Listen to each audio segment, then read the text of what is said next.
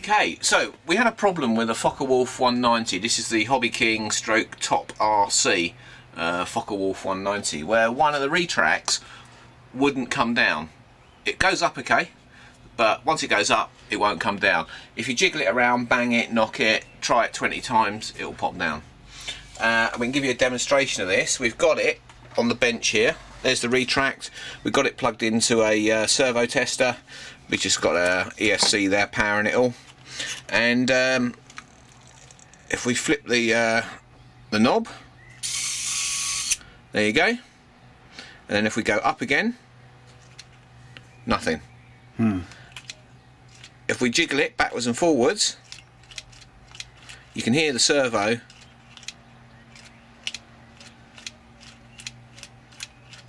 knocking, so the motor's trying to go backwards and forwards, but it's trying to go both ways, right? So what we think is that maybe one of the micro switches that's in it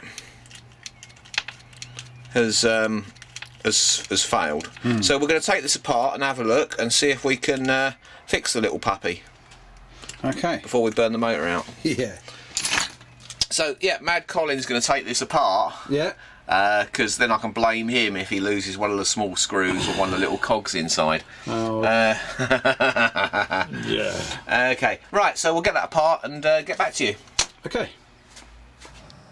Okay, so we've got the undercarriage leg apart, and on it there are two micro switches on the circuit board, and what we found is one of the micro switches is broken, which is a little bit of a pain in the bum.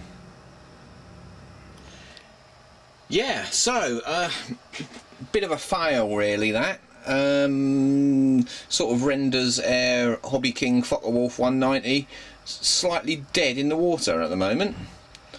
I suppose we can see if we can try and find a replacement switch, but it's not your common style, because the actuator is actually on the side of the switch rather than on the top.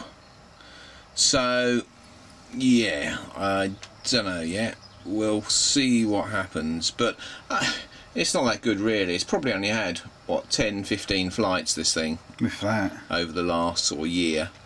Yeah, and it's shaggered. Yeah. Thumbs up or thumbs down for Hobbyking there, people.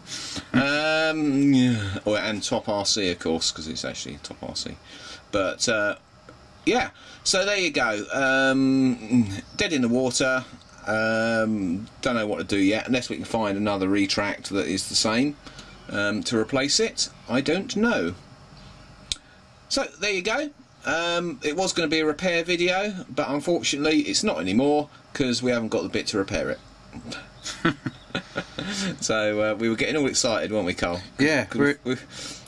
Originally we thought it was the switch was just sticky, but as you can see, it's actually broken from the little close-ups that we've got here. So there you go. See you all again soon. Yep. See you later. Bye.